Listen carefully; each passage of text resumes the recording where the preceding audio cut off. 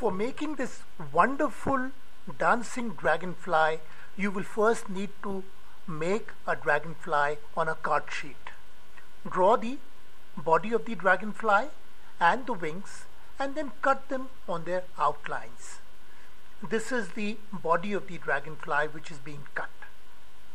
And then you can take colored crayons and beautifully color the wings of the dragonfly so that it looks attractive.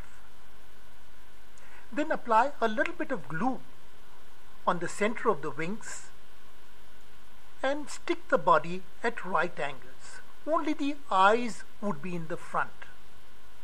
If you reverse it, you can see the white rear view of the dragonfly. Now attach two paper clips on the main wing tips.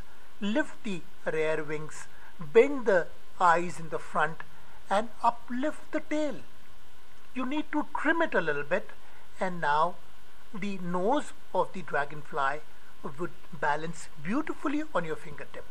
If you give it a little twirl, well, it will keep moving. You can also place it on top of a bottle and a pen stand. The butterfly will balance, and if you give it a little push, it will keep dancing. It will keep twirling around the stand. If you give it a little tap, it will keep dancing at one point. You can place two butterflies, one on the lid and one on the back of the pen. And so it's a very nice balancing toy which you can make. Now here these two dragonflies are on a branch, balancing themselves.